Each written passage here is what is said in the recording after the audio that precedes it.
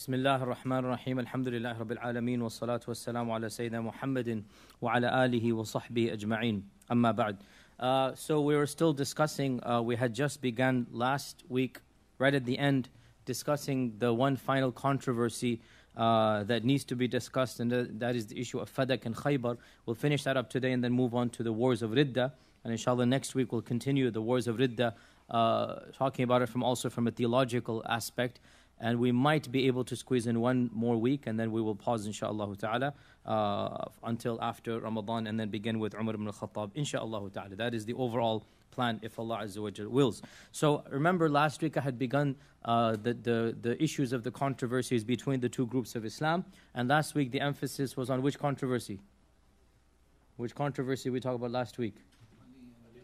The bay'ah of Ali radiallahu anhu, and we explained that. Now, the bay'ah of Ali was also linked with another controversy, and that controversy is over the lands of Fadak, the lands of Fadak. And this issue has also generated quite a lot of back and forth, quite a lot of controversy between the two groups, and to this day it is considered one of those sensitive areas between the two groups. So just to shed some light on it, and again I want to reiterate, I want to be very frank here. In the seerah, I went all out. I went as much detail as I humanly could that I thought was realistic in the English language. The only things I did not do was that which I thought might not be useful in the English language, such as shi'r and poetry and ansab. I kind of did summary of that. Otherwise, I did everything as much as I thought was possible. And so it was, I would say it was a intermediate to advanced level seerah. As for Abu Bakr al-Siddiq and the Umar al-Khattab radiallahu anhu and all of the rest, we're not doing it to that level, because that would really be a class that would take half a year just for Abu Bakr, 3-4 years for Umar al-Khattab. We don't want to do that. So the issue of Fadak, realistically we could discuss easily 3 lectures just about Fadak and go over the riwayat and whatnot, and there's just no need. Really, there's no need. So I will just go over it in maybe 10-15 minutes, max, a little bit more than that, and then we just move on and leave it at that, inshaAllah ta'ala. So what exactly is Fadak? And along with Fadak, they also say Khaybar and the lands of Banu Nadir. What happened was, if you remember, when we talked about the expulsion of the Banu Nadir, they had given up a percentage of their land, of their produce to the Prophet ﷺ, and then in Khaybar, the Prophet ﷺ acquired some land. That was acquiring from the battle.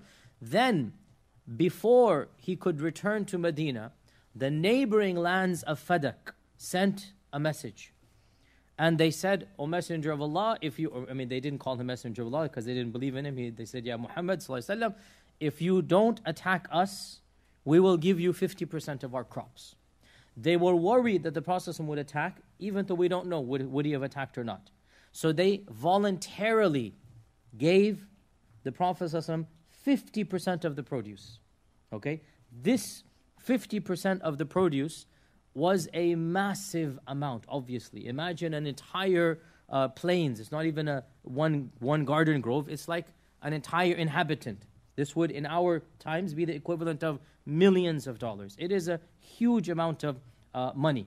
And Allah subhanahu wa ta'ala had explicitly said in the Quran that whatever, and this in Arabic is called fay, and fay is different than ghanima. Ghanima is that which you fight and then you acquire. So ghanima is war booty. Fay is what the enemy offers you without fighting. And according to the Quran, fay is something that for the Prophet ﷺ in particular, it was his to do it as he pleased with. Later rulers, that's a different ruling. No. For the Prophet ﷺ, Allah gifted him the fay. مِمَّا أَفَاءَ اللَّهُ عَلَىٰ رَسُولِهِ. This is in the Quran, right? So the fay is something that is his to do with as he pleases, because it was gifted to him.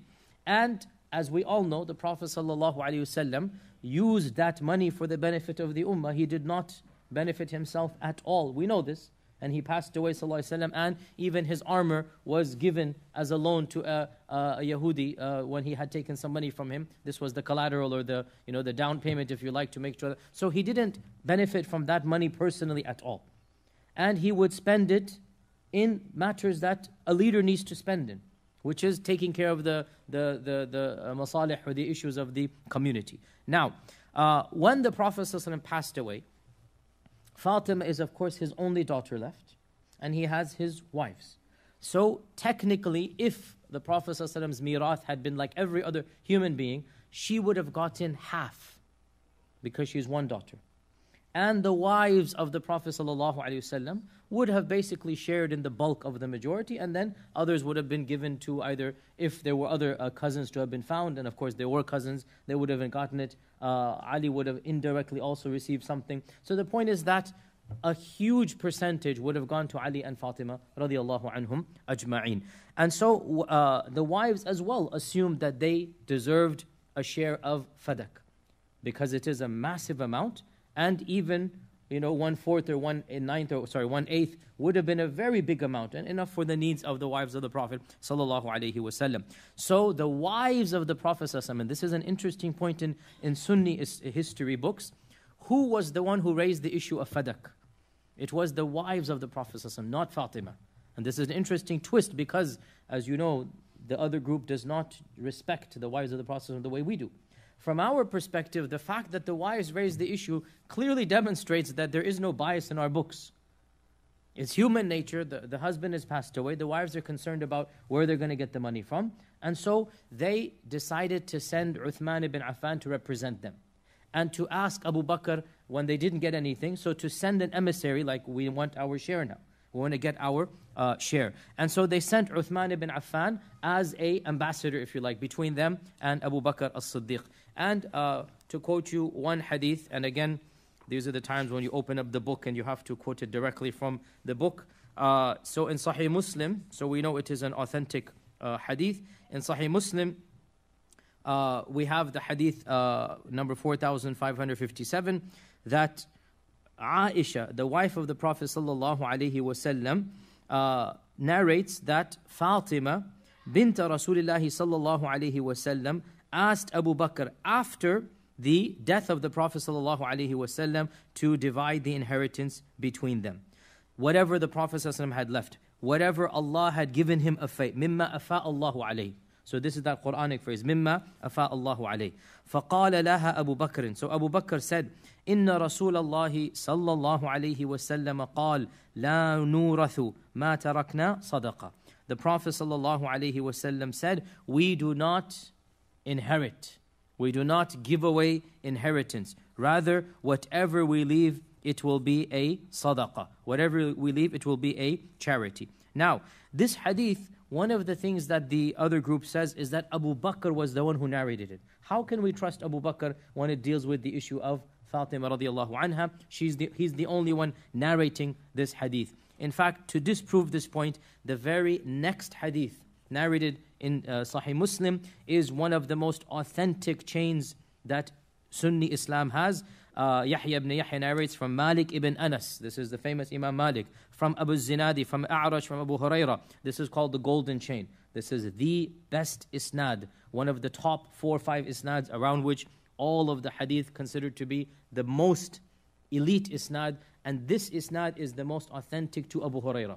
And it goes through Imam Malik. And he says that the Prophet ﷺ says, so Abu Huraira is hearing this now. This is not from Abu Bakr. Abu Huraira is hearing this, that لا يقتسم ورثتي دينارا ما تركت بعد نفقة نسائي ومؤونة عاملي فهو صدقة. The Prophet ﷺ said, my inheritance shall not be divided up, the money that I have left behind. Rather, whatever I have left behind, after taking care of my family, it is all going to be sadaqah. So Abu Bakr al-Siddiq, when Fatima came, sorry, I actually jumped this. Fatima came later on. I was saying the wives of the Prophet sent Uthman. So Uthman said, Abu Bakr said to Uthman that, oh Uthman, I heard the Prophet say, whatever we leave, it is sadaqah, it will not be given as inheritance. So the wives then basically did not ask for a second time. Then Fatima sent as well to Abu Bakr al-Siddiq, and this is the story, I should have quoted it over there. So Abu Bakr al-Siddiq then said to Fatima that this is sadaqah and I cannot give it to you. And in the version of Bukhari, I already quoted, and it is also in Sahih Muslim as well, that Fatima lived 6 months after this incident, after the death of the Prophet ﷺ, and Abu Bakr did not respond to her request to give Fadak to her. And he said, I will not change anything that the Prophet ﷺ commanded us to do, and except that I will follow that command. I am fearful if I disobey anything from his command that I will go astray. So Abu Bakr said, I cannot disobey the Prophet ﷺ. I am scared if I went against his hadith that I heard, that I will go astray. So Aisha says, so as for the sadaqah of Medina, Umar radiallahu anhu finally gave it to Ali and Abbas. We'll explain what this means in a while. And Ali eventually overcame Abbas in this regard. Again, we'll explain all of this in a while. So the point being that, in a nutshell, Fadak was a controversy between the wives of the Prophet and Fatima on one side, and Abu Bakr al-Siddiq on the other side. And the both of them separately requested Fadak. And Abu Bakr denied the rights of both of them, or not the rights, the requests of both of them. Abu Bakr denied the requests of both of them based upon the hadith in which he said, I heard the Prophet ﷺ say such and such. Now, this hadith is reported by quite a number of scholars, a number of Sahaba. In fact, over 7 Sahaba narrated this hadith. And even in Sahih Muslim, we have Abu Huraira as well, his narration. And in a version in Sahih Bukhari, when Ali radiallahu anhu later on came after the death of Fatima, and the issue of Fadak again came up, Abu Bakr was sitting in a gathering of Sa'd ibn Abi Waqqas and Uthman and Ali, and he said to all of them, I ask you, by Allah I ask you, do you not know that the Prophet ﷺ said that whatever we leave behind is sadaqah? And they were all silent and did not negate what Abu Bakr al-Siddiq had said. And this hadith is in Sahih Bukhari. So Abu Bakr al-Siddiq is calling them all to testify that, do you not know that the Prophet ﷺ said this? And it is very clear, because we have multiple occasions in history that Abu Bakr, Umar, Uthman, Ali are debating fiqh issues. Multiple times. Fiqh issues, they would go back and forth to one another. And Ali radiallahu anhu, on more than one occasion, gave a verdict that Umar actually agreed with, and he changed his own opinion to the opinion of Ali ibn Abi Talib. This is multiple times. So in this instance, Ali radiallahu anhu did not say anything. And Abu Bakr is asking him point blank that, I ask you by Allah, don't you know the Prophet ﷺ said this? And they all, فَأَقَرَّا عَلَى ذَلِكَ, they all agreed that he had said this. So Ibn Taymiyyah actually points out that this shows that even Ali radiallahu anhu had heard this from the Prophet ﷺ. Or else he would have made another point. So the point is that Fatima did not know this hadith, and radiallahu anha, and neither did the wives of the Prophet sallallahu alaihi wasallam directly know this. So when they heard the hadith, the wives of the Prophet sallallahu alaihi wasallam simply did not ask again. And as for Fatima, perhaps she had another interpretation or understanding. It appears that, as we said, there was some tensions between the two of them. And in the version of Aisha that is reported in Bukhari and Muslim, she says that Fatima did not speak to Abu Bakr until she died. I mentioned this last time as well, right? That Aisha said that Fatima did not speak to Abu Bakr until she died. And as long as she remained alive, Ali radiallahu anhu as well seemed to have kept a low profile. Out of respect to his wife, out of whatever his wife's feeling were, also she fell sick, also the Prophet had just passed away. So whatever the reason, Ali radiallahu anhu as well kept a low profile. It was only after the death of Fatima radiallahu anha that Abu Bakr then visited Ali directly in his house. Remember I mentioned the hadith yesterday, right? And that was when the conversation took place between them. And the issue of Fadak came up again at that time. And that is when Abu Bakr said that, I ask you by Allah, don't you know that the Prophet ﷺ said such and such. And so it is clear then that Ali did not respond, which means that he is accepting this. Also, Aisha says that Fatima did not speak to Abu Bakr till she died. This is very explicit. But this is Aisha's narration. And we have another narration in the Sunan of al-Bayhaqi, which is an interesting narration, which says something different. And this is a narration, volume 6, page 301, where it is reported from a Sha'bi that لما مرضت فاطمة رضي الله عنها أتاها أبو بكر الصديق رضي الله عنه. When Fatima fell sick, that her deathbed, Abu Bakr al-Siddiq came فاستأذن عليها and asked permission to come inside the house. فقال علي رضي الله عنه, Ali said, يا فاطمة هذا أبو بكر يستأذن عليك. This is Abu Bakr asking permission to come visit you. فقالت أتحب أن آذن له. She asked Ali, would you like it if I called him in? She's getting permission from her husband. فقال نعم. Ali radiallahu anhu said, yes, I would. فأذنت له. So Fatima gave permission that Abu Bakr al-Siddiq comes to visit her. فدخل عليها يترضاها. He entered in upon her and he يترضاها, he basically eased the situation. In other words, like he placated her. He calmed the situation between them. And this clearly demonstrates there was some minor issues between them. So يترضاها means until she was content with him. حتى رضي عنه, حتى رضيت عنه. يترضاها. And Abu Bakr said, والله ما تركت الدار والمال والأهل والعشيرة إلا ابتغاء مرضات الله ومرضات رسوله ومرضاكم أهل البيت. Abu Bakr al-Siddiq said, I swear by Allah, I have not left my house, meaning in Mecca, and my money, and my family. In other words, I haven't done all that I have done. My whole life, he is saying, I haven't done all that I have done except for the sake of Allah, and for the sake of the Messenger of Allah, and for the sake of the family of the Messenger of Allah. And in Sahih Bukhari, we said last week, the famous phrase, which is in Sahih Bukhari for us, that وَاللَّهِ لَقَرَابَةُ رَسُولِ اللَّهِ صَلَّى اللَّهُ عَلَيْهِ وَسَلَّمَ أَحَبُّ إِلَيَّ مِنْ أَصِلَ مِنْ قَرَابَتِي. It is more beloved to me that I show kindness to the family of the Messenger of Allah than to my own family. And he is swearing by Allah. And he is swearing in front of the al-Bayt, in their house, until Ali radiallahu began to cry. I mean, imagine the scenario and situation. There is no animosity. Abu Bakr al-Siddiq had an ijtihad, and he had a hadith for his ijtihad.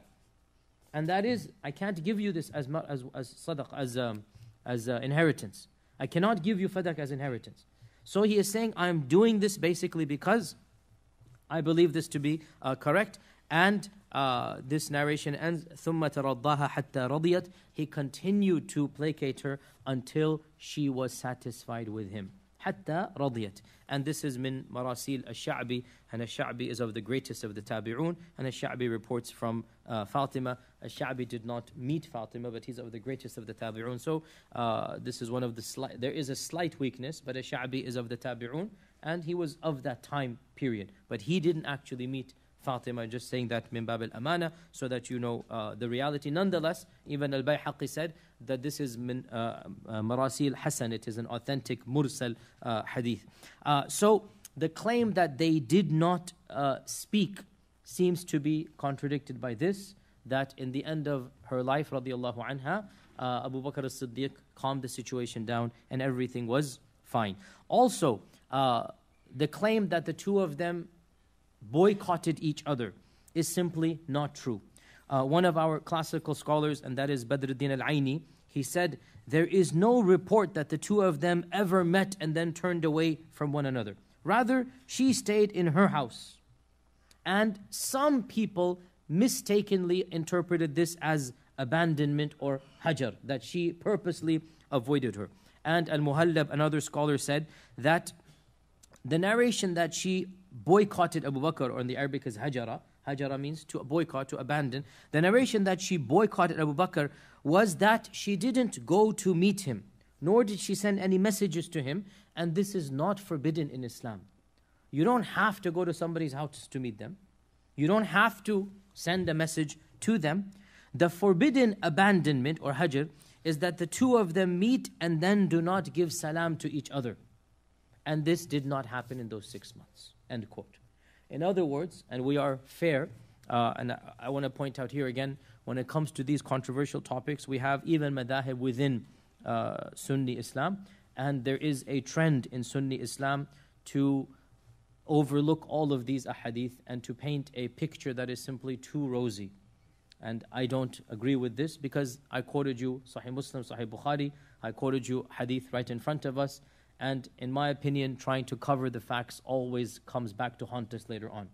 And there's nothing un-Islamic about what has happened. These are personal, human difficulties. They happen. I really like what Imam al-Qurtubi said. Imam al-Qurtubi said, whoever examines what has happened between Abu Bakr and Abu Bakr and Ali, whoever examines what has happened between Abu Bakr and Ali, of the back and forth and of the excuses that they made for each other, and of the fairness that they demonstrated in their minor issues, will clearly see that each of them gave the haqq, the rights that were due to the other, and that both of their hearts were in agreement about respecting and loving one another. And if at times human nature got between them, still religion averted those negative feelings. This is a beautiful quote from Imam al-Qurtubi, and this is my position as well. Yes, human nature gets between people, and minor things happened, but the way that it is portrayed by the other group as being so big, wallahi, there's not a shred of evidence. And we also have to point out that the issue of Fadak really is, historically, could not have been the way that it is portrayed.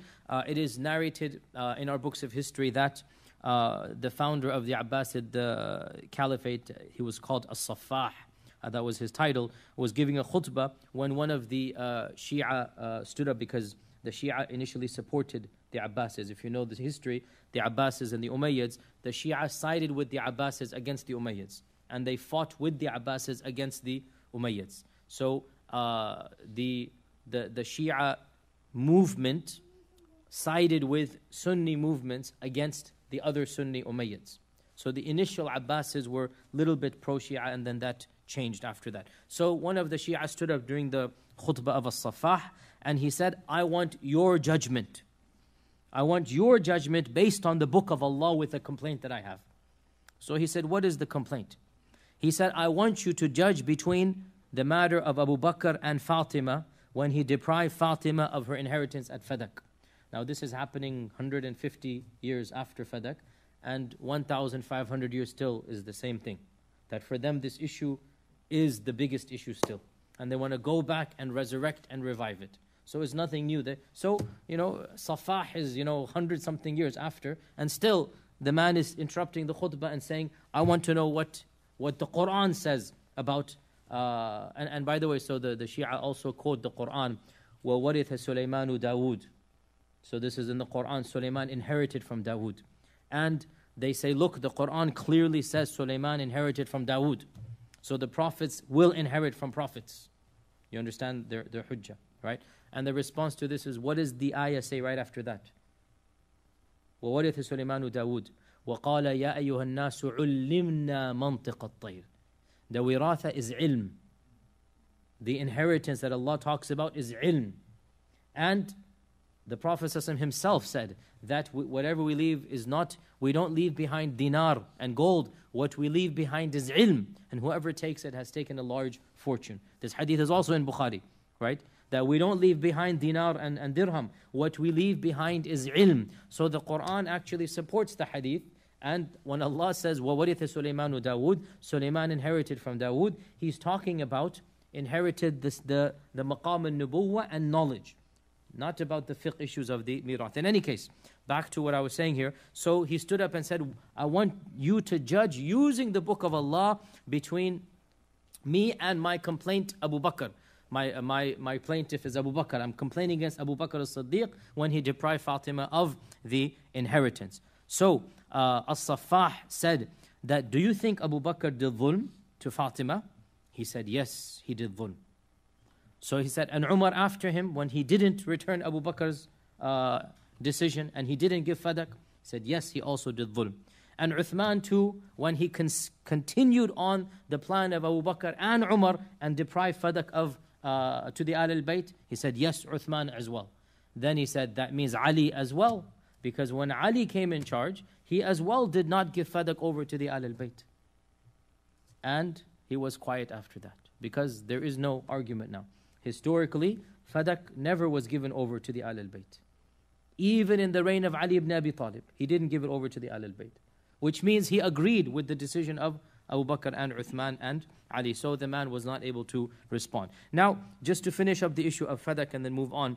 The issue of Fadak is a fiqhi issue. It has no theological significance whatsoever.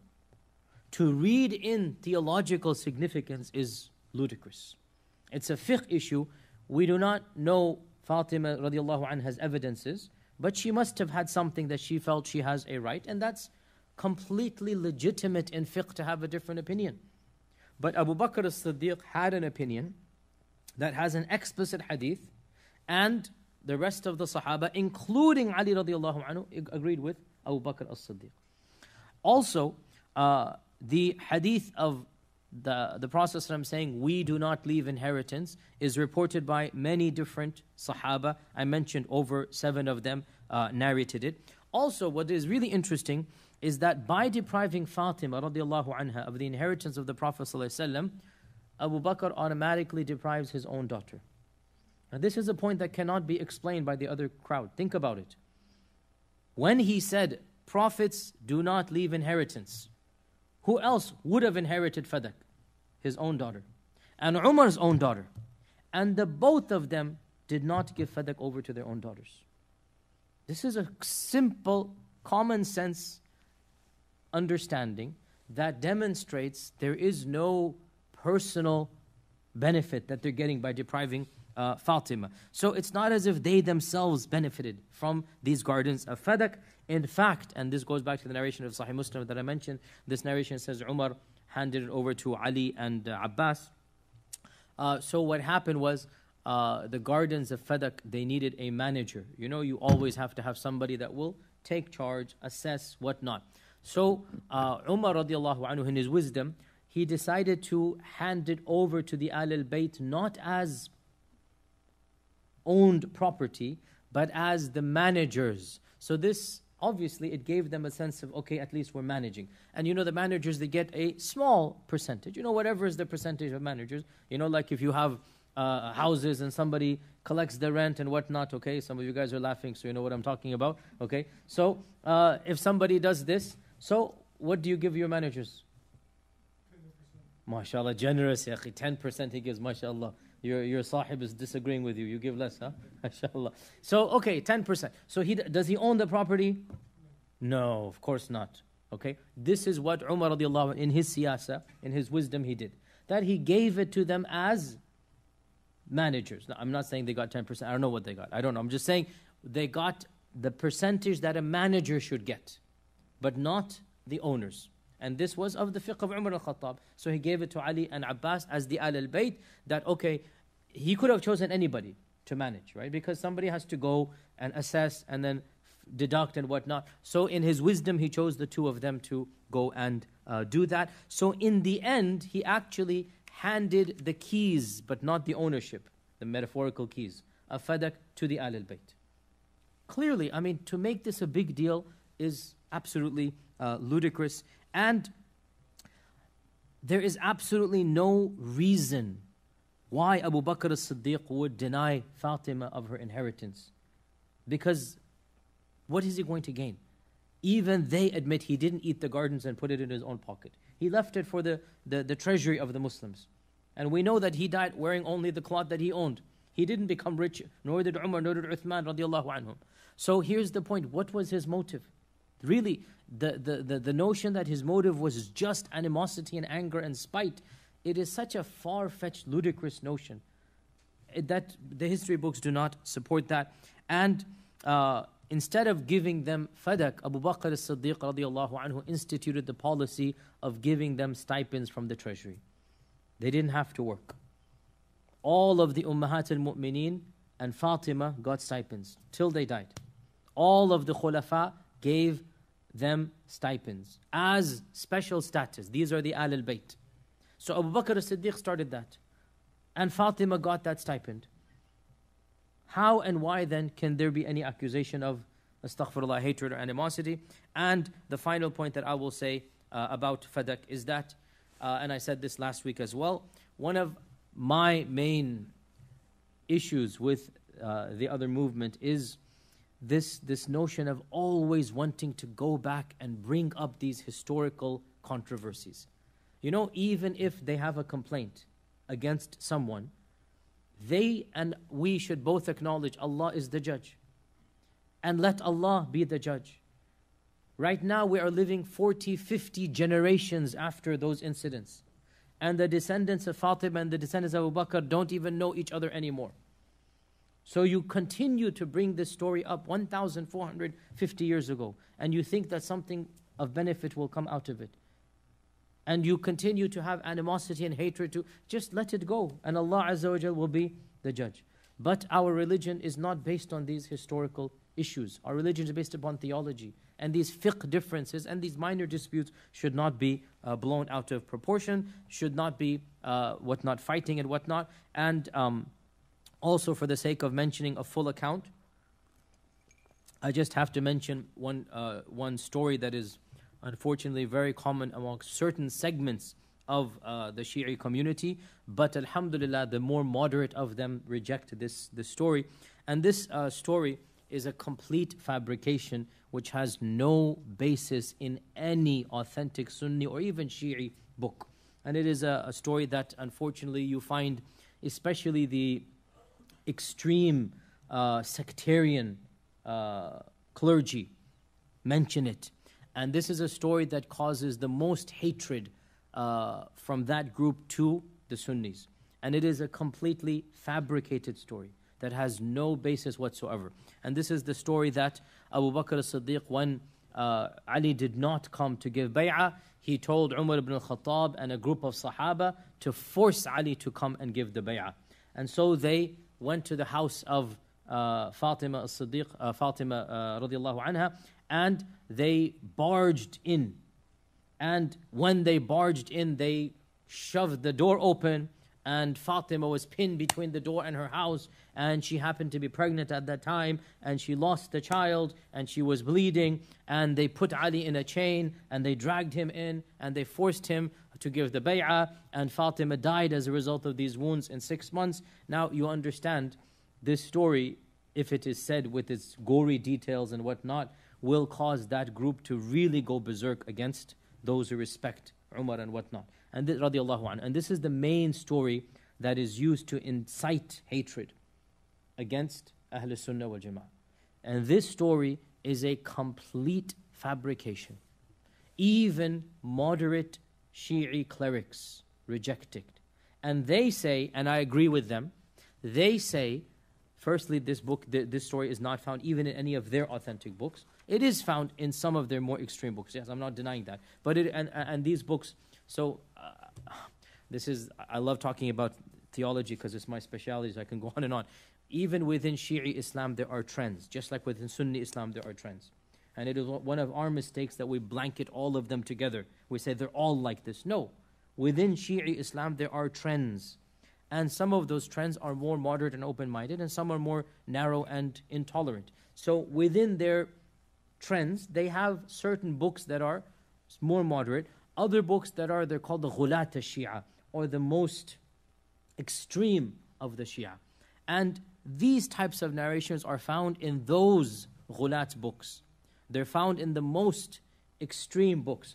And many of the moderate Shi'i clergy, they reject these extreme books as being complete fabrications. So this story of Fatima losing her child and bleeding, and she non-stop bled until she died after 6 months, this story is found in one of their books. No need to go down the details of all of that. But one of their moderate clergy said, I think it was Hussein Nasrallah actually who said this, that this story cannot be true because this would be a very humiliating story for Ali radiallahu anhu, that he was dragged by the chain and forced to give bay'ah, and we don't expect Ali to be so cowardly.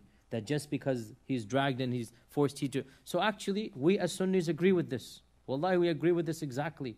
Everything we know about Ali ibn Abi Talib is that he's a brave man. So even the claim that he's dragged and forced to give bay'ah, you are actually humiliating him. You are actually saying he was forced. If you say that he was forced by what? How could you force him? Let him lose his life if he feels he's upon the truth. As they say Hussein radiallahu anhu did later on, that's what their opinion is, then let it be. Why didn't Ali radiallahu anhu as well lose his life? If his right was the right of the bay'ah and it shouldn't have been given to Abu Bakr al-Siddiq, then we say as well that Ali radiallahu anhu should have refused to give bay'ah and died as a shaheed. But of course the whole story is a fabrication, and last week we went over the fact that in fact there was some tension. Abu Bakr al-Siddiq visited Ali privately. There was nobody else with him other than the Ahl al-Bayt, so all of the Ahl al-Bayt and Abu Bakr al-Siddiq, and he gave a moving lecture until they were crying, he was crying, they made up. This hadith is in Bukhari and Muslim. It is very clear. That is our narrative. And so with that, inshaAllah ta'ala, we are done with the story of the Fadak and Fatima and Ali radiallahu anhuma. And we now move on to the issues of the wars of the Ridda. The wars of the Ridda. Okay, so Abu Bakr as-Siddiq's Khilafah is primarily known for one thing and only one thing. That's the main thing that happened. And that is the wars of the Ridda. This is really the main. Abu Bakr as-Siddiq really ruled for a very short period of time, less than 2 years, as you know. Very short period of time. Imagine, less than 2 years. I mean, that's nothing in the grand scale of things.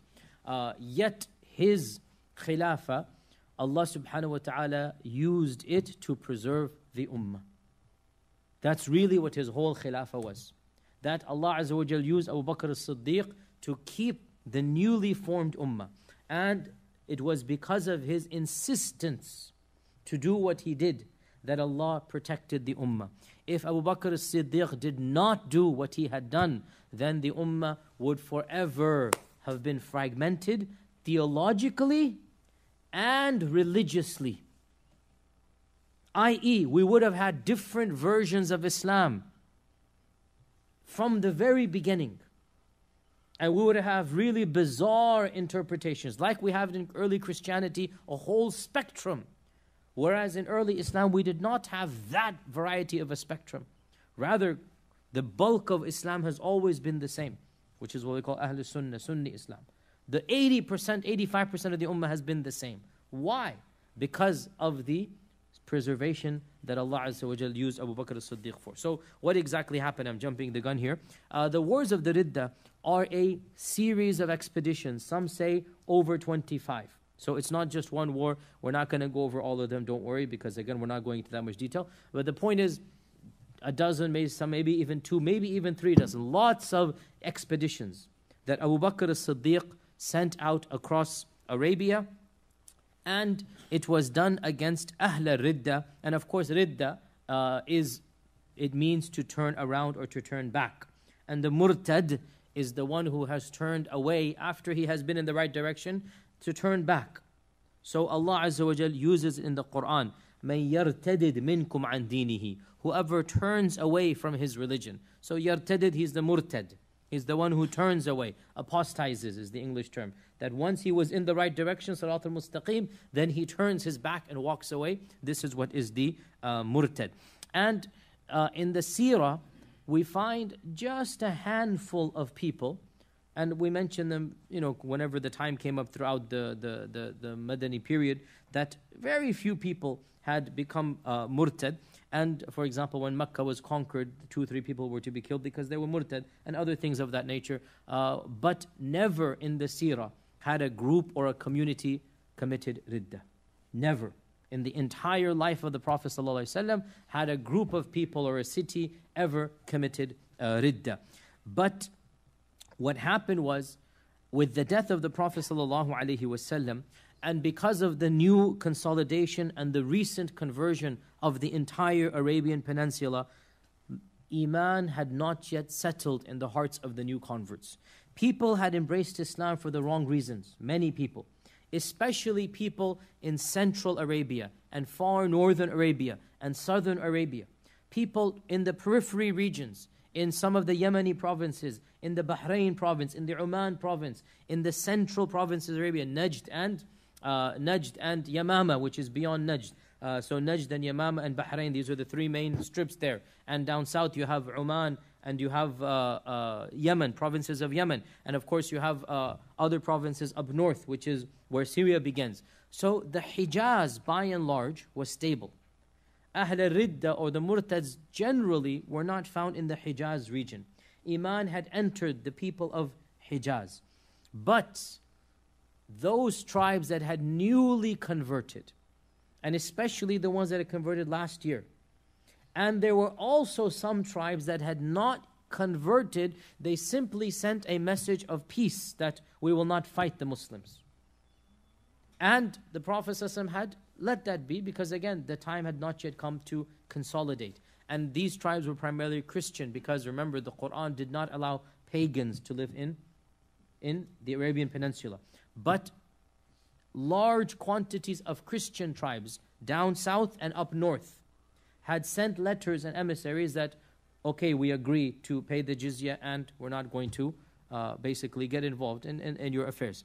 So with the death of the Prophet ﷺ, obviously this is the ideal opportunity for these tribes to simply break away. And there were three types of ridda. So if you look at all of these multiple, as we said, over 25 many things, you look at their stories and whatnot, some scholars derive there were three types of people who had left, or had basically Abu Bakr had to fight them. The first type were those who went back to Jahiliyyah paganism, because some people still believed in idolatry. And they simply, especially the priests, especially the religious clergy, they needed their jobs back. And so they reintroduced idolatry after the death of the Prophet ﷺ. This is the first category of Ahl al-Ridda. The second category of Ahl al-Ridda were, and for them, of course, by the first category, I mean, there is no ikhtilaf. These are murtad, they need to be fought. And they were fought, and idolatry was eliminated from the Arabian Peninsula very easily. The second category were a new phenomenon, and this is the one that the books of history mention quite a lot, because it's just bizarre and unique, because these stories are tantalizing and weird. And these are the stories of the false, or the pseudo-prophets, the false prophets. There was a phenomenon that began after the coming of the Prophet ﷺ.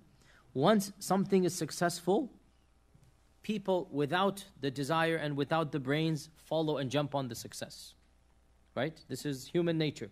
Once the person who is the most authentic, or the genius, this is business, whatever, simple. The one who does it first, everybody then wants to tack on. Correct? So the Prophet ﷺ, when he proclaimed he is Prophet, no one in Arabia had proclaimed this ever, since the time of Ibrahim and Ismail. And that is why in the seerah we keep on coming across wama nabi. What is a nabi? I never heard of a nabi. And the Quran keeps on saying no nabi has come to them before. They should be thankful. They had never heard of a nabi. It's not something they are familiar with. Now that the Prophet ﷺ has begun his da'wah, it has reached such success, what do you think losers are going to do? Tack on to the success of the Prophet ﷺ. That's exactly what happened. A number of false pseudo-prophets, kadhaabun basically, came and tacked themselves on. And in the famous hadith, our Prophet ﷺ said, hadith is in Bukhari, that there will be after me 30 kadhaabuna dajjalun. And this is, by the way, all of these are dajjal. So the notion there's only one dajjal is incorrect. There's lots of dajjals, but there's one big dajjal. There's one final dajjal. That is the dajjal. Capital D in English. The rest are small d dajjals. Okay? So anybody who claims to be a prophet is a dajjal. Because the hadith says, سَيَكُونُ بَعْدِ ثَلَاثٌ دَجَّالُونَ كَذَّابُونَ كُلُّهُمْ يَدَّعِي أَنَّهُ نَبِيٌّ. Everyone says he is a prophet. So 30 dajjals are going to come, each one claiming he is a prophet. وَأَنَّهُ لَا نَبِيَّ بَعْدِي. And there is no nabi after me. So the Prophet ﷺ predicted that there would be 30 such ridda. So this is the second phenomenon of Ahl al-Ridda, where groups claimed to be Muslim. They didn't return to paganism. Some of them prayed, even though we'll see in a while certain interesting changes they made to the prayer. But by unanimous consensus, they are Ahl al-Ridda, right? And this has now become a standard in Islam, that Abu Bakr al-Siddiq radiallahu anhu set the standard. You cannot be a Muslim and believe in a Nabi after the Prophet sallallahu alaihi wasallam. You cannot be a Muslim and believe in a Nabi after the Prophet sallallahu alaihi wasallam. You are a murtad. Simple as that. Abu Bakr al-Siddiq set the standard. All the Sahaba agreed. Okay, you can do major sins. You can murder. You can plunder. You can loot. You're not a kafir. You're not a kafir. You can have some bizarre beliefs. You're not necessarily a kafir with most bizarre beliefs. But there are two things that you get kicked out without any jury or trial. It doesn't need to have any judge to check your aqidah or not. The average Muslim can just say to a person who believes this, you are not a Muslim. If you believe you have another God besides Allah, or if you believe you have another Nabi besides the Prophet ﷺ. Simple as that. These are the two main things. You don't need to be a PhD in aqidah to know that this person is not a Muslim. Okay? It's very simple. To believe in another God besides Allah, or to believe in another Nabi besides Rasulullah sallallahu alaihi wasallam, you have gone against the kalima. La ilaha illallah, Muhammadur Rasulullah. Okay? So, this is the second category of Ahl al-Ridda. The third category of Ahl al-Ridda we will discuss next Wednesday. That is the big discussion next Wednesday. And that was the controversy between the Sahaba. The first two, there was zero controversy. Everybody agrees these people are not Muslim. The third category was the dispute between the Sahaba. What should we do? And what was that controversy? That controversy was over those who refused to give zakat. But they fasted and they prayed and they said the kalima. They simply said, we're not going to give you our money. This was the controversy that the Sahaba had a long discussion over, and we will talk about this controversy next Wednesday, inshallah ta'ala. Today, and we don't need to talk about the first group because it's pretty clear. You're going to return to Jahiliyyah. I mean, that's you're going to be fought and you're going to be gotten rid of. Today, we're just going to discuss some of the main stories in the next 20 minutes, inshallah. We'll discuss the main stories of which group? The false prophets one. The false prophets one. So, the most infamous of all of the false prophets was from which tribe? Guys, which tribe, I said? I know you know the name. Everybody knows the name. Which tribe? The Banu Hanifa. And the Banu Hanifa lived in which province? That was a quiz question. Yamama, which is close to Najd. Yamama. And Yamama is like modern day, like Qasim and Kharj, like this area, which is, in our times, it is incorporated into Najd. In the time of the Prophet ﷺ, Najd and Yamama were side by side. Okay? So, of course, Musaylama, why was he the most famous? Remind me. Out of all of these Dajjalun that came after the Prophet immediately. Exactly.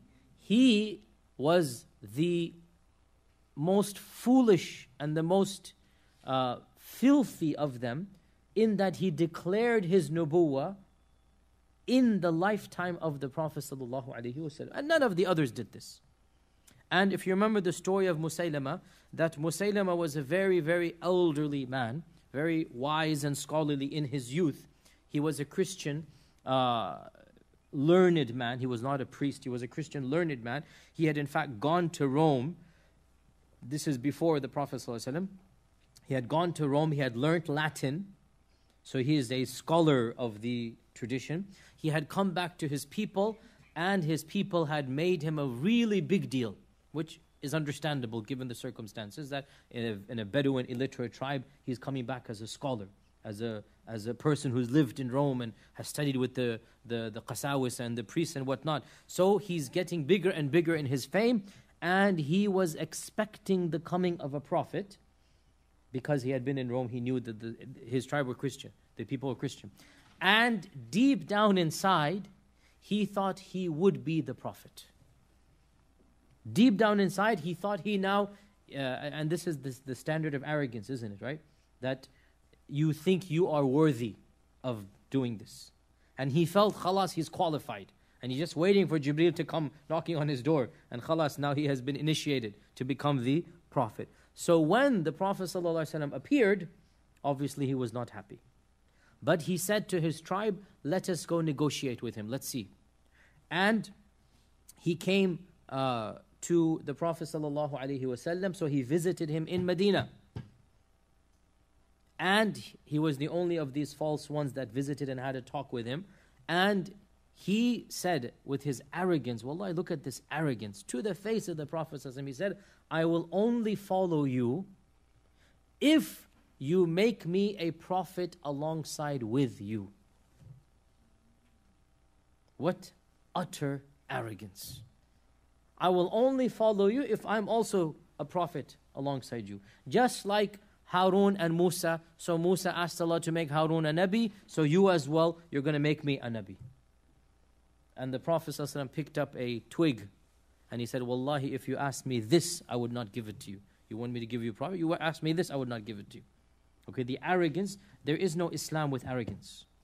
Anyone who puts a condition on Islam to Allah, this is not Islam. You cannot have any condition to accepting Islam. Because it is Allah's message.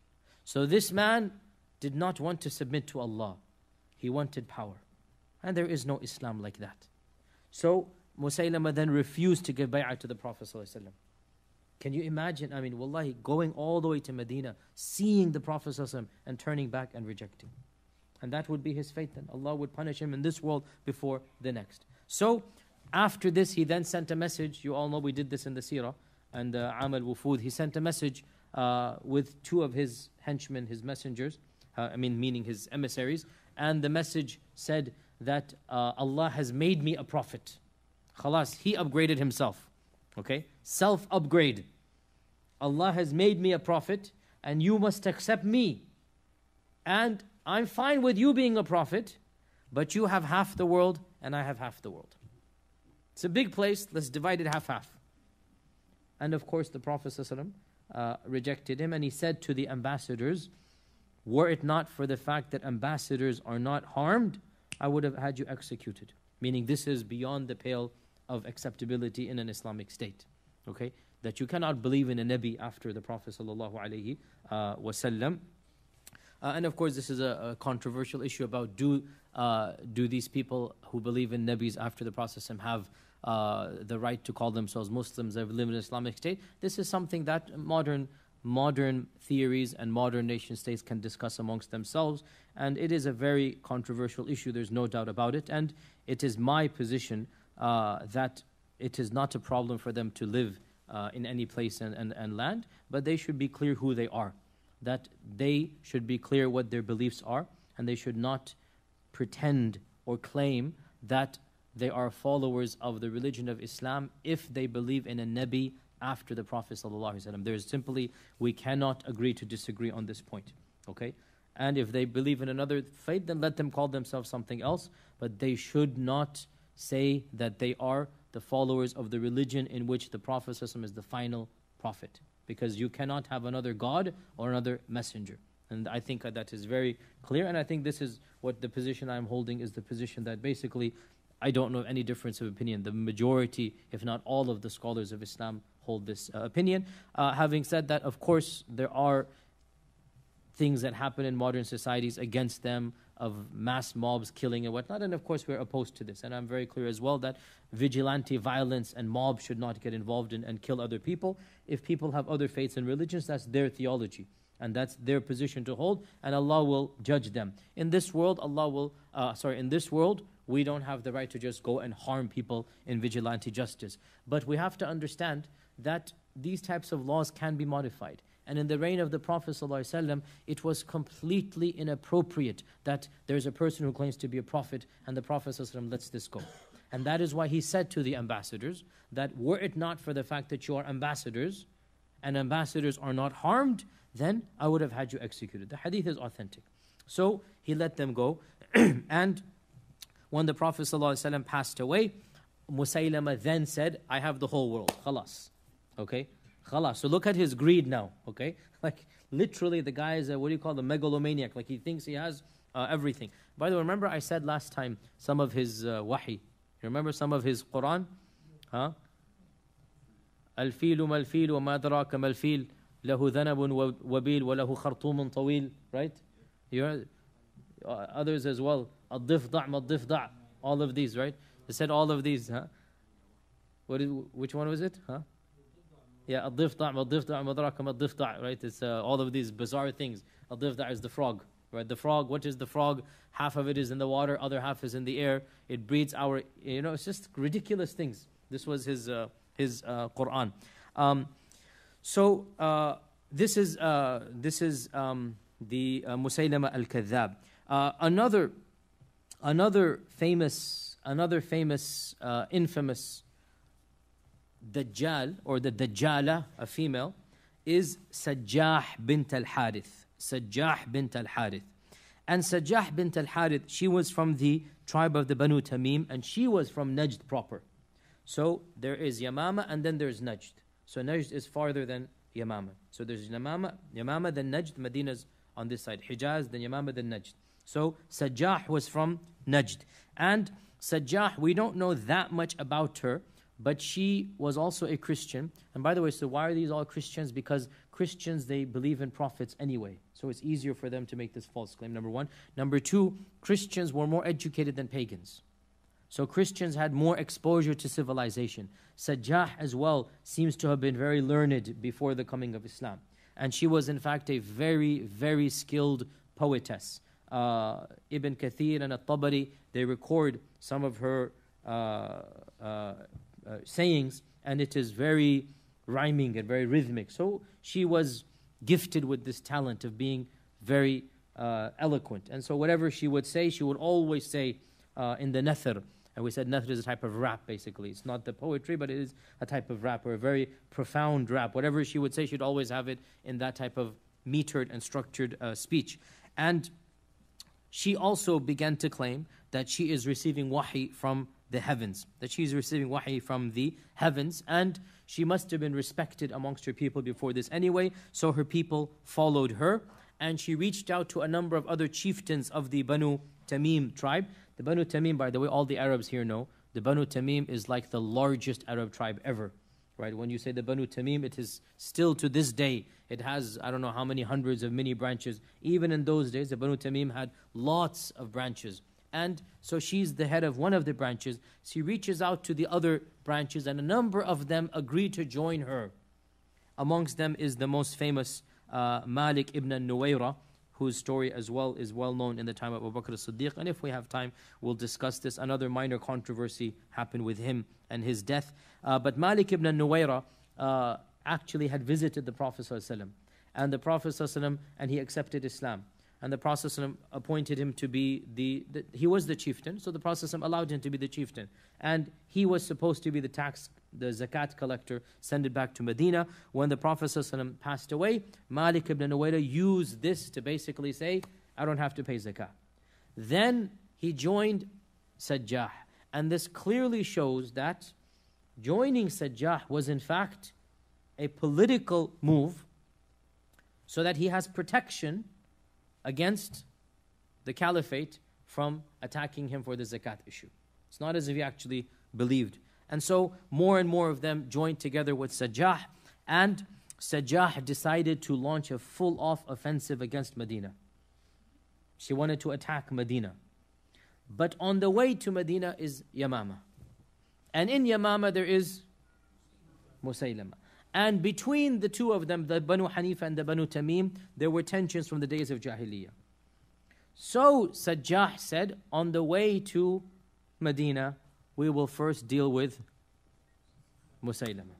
Clear? Okay. So Musaylama heard the news. Sajjah had managed to gather 40,000 people. I mean, that is a huge number. Huge number.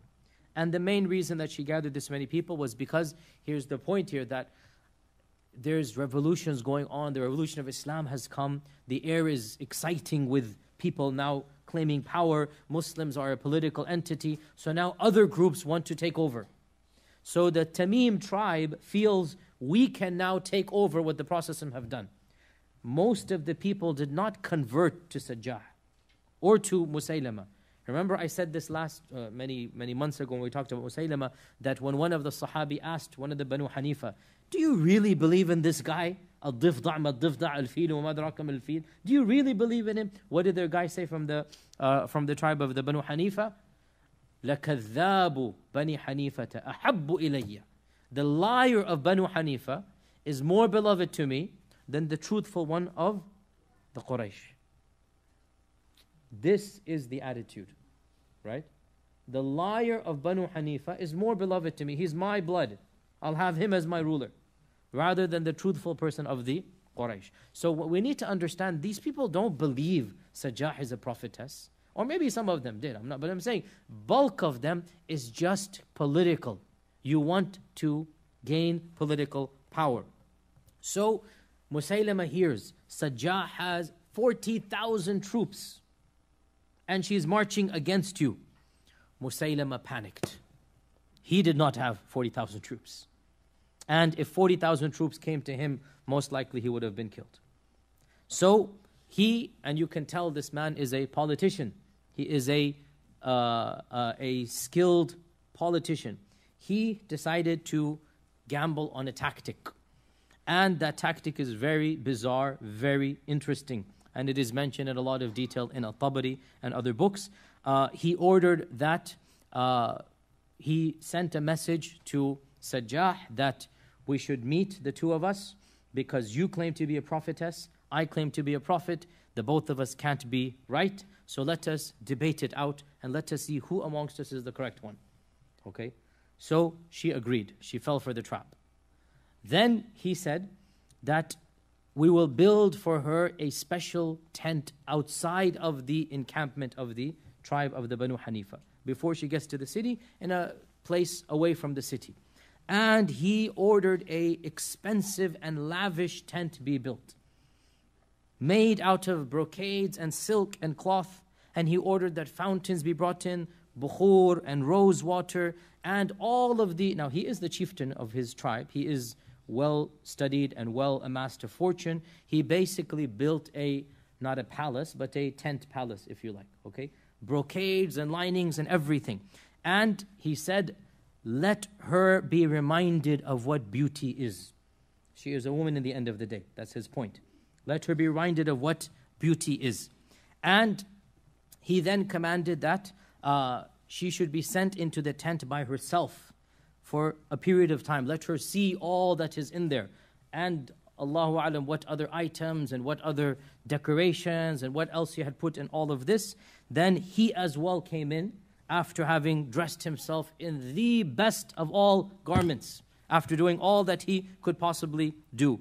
And they began to talk with one another. And here is where al-Tabari mentions things that I cannot mention in the masjid, that some serious talk started to become flirtatious talk, which became vulgar talk, which became sexual talk. One by one by one. In other words, this was his plan. And until finally it became extremely vulgar and blatant between the two of them, and they ended up committing zina. They ended up committing zina in the tent. And of course, this was all planned by him, i.e. he wanted to seduce her. That was his tactic of doing that. And when they were done with the deed, and believe me, Tabari goes into details that I cannot mention over here, but for those who are interested, it's some interesting poetry between the two of them that is not rated G, let's just say. And when they were done with their deed, he then made the offer that why don't the two of us join our forces as we had joined ourselves? Let us join our forces and we will get rid of all of the other Muslims. So this was, a sly, conniving politician, dare I say? It's like, what can I say, right? This was his tactic. that he wanted to join forces together, so he seduced her with all that he could, and it worked. And now he says, let's join our forces together and attack the Muslims. So she says, in that case, you must propose to me in front of my people. I mean, this is done in private. I can't, what am I going to say? We did something in the tent. So when we come outside, you have to then propose to me in front of my people, so it's a public thing. So that's what he did. That she walked outside, and he basically said that, I am convinced that she is upon truth, she is convinced I'm upon the truth. I.e., he changed his mind that only one can be upon the truth. We're both prophets. And the two prophets have to marry together. So he proposed to her in front of her people, meaning pretending he's a noble man, as if he's done nothing in the tent, right? You get the point that proposals should be public things. And so her people, when they saw that she was happy and willing, so they agreed to follow her in this regard. And here's where the story gets even more bizarre. So they said, you must gift her the most expensive mahr, because she is a woman that requires a high mahr. So he thought for a while. Then he said, who is your mu'adhin? So they were still praying, because these people, they accepted Islam, whatever they did, and then they didn't go back to Jahiliyyah. They invented a new religion, okay? And this clearly shows, even if you pray and you believe in another prophet, you are not a Muslim. Again, these are very clear things here, okay? So he said, who is your mu'adhin? So they sent somebody, this is our mu'adhin. So he then said, my mahr to you as the prophet of Allah is that the other prophet from Medina gave you 5 salawat, and I will gift you 2 of them, you don't have to pray. Fajr and Isha, exactly. Fajr and Isha are my mahr to you, that you can sleep in during those times. Okay? This was the weirdest and the most kufr mahr in the history of Islam, that he gifted them Fajr and Isha. And of course, it's not a coincidence that our Prophet ﷺ said the most difficult salah for the munafiq is, we were just doing this the other day, the most difficult salah for the munafiq is Fajr and Isha. So these are not just munafiq, these are kafir. So in any case, she stayed there for a few days, and then she went back. So she delayed the plan of attacking Medina. I guess she's in her honeymoon, she wants to now enjoy. So she goes back to her land, and he stays in his land, and the plan was to join forces and attack Medina. In the meantime, Khalid ibn al-Walid is sent by Abu Bakr al-Siddiq. And by the way, we have to finish up here and continue next week. So the wars of the Ridda are what made Khalid Khalid. The wars of the Ridda are what made Khalid ibn Walid Khalid ibn Walid. Yes, he had done what he had done in Mu'tah, and the Prophet called him Sayfun min suyufillahi maslul. You are the unsheathed sword of Allah. But Mu'tah was just a maneuver to save. He didn't quite vanquish the Romans. And during the rest of the lifetime of the Prophet, there wasn't any military engagement. So it was the wars of the Ridda that established the legacy or opened up the doors that Khalid ibn Walid would then be put in charge of the armies of the Futuhat against Rome and Persia. So the Ridda wars were his stepping stone to fight, and this is all Allah's plan, obviously.